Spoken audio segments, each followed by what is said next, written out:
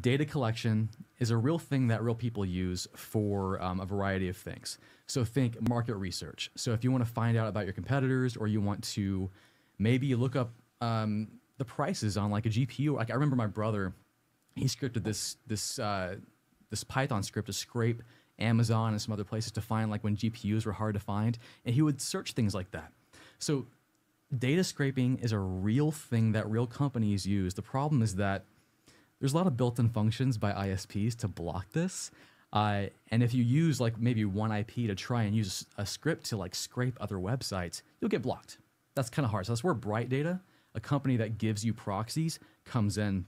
They actually have this residential proxy system, or let me see how they say it, a residential proxy network that are just good, clean proxies that you can scrape data off of, and you're not going to get blocked. You're going to be able to pull that data, get your market research. AI, if you're trying to feed your AI model with good information, web scraping is a way to do that.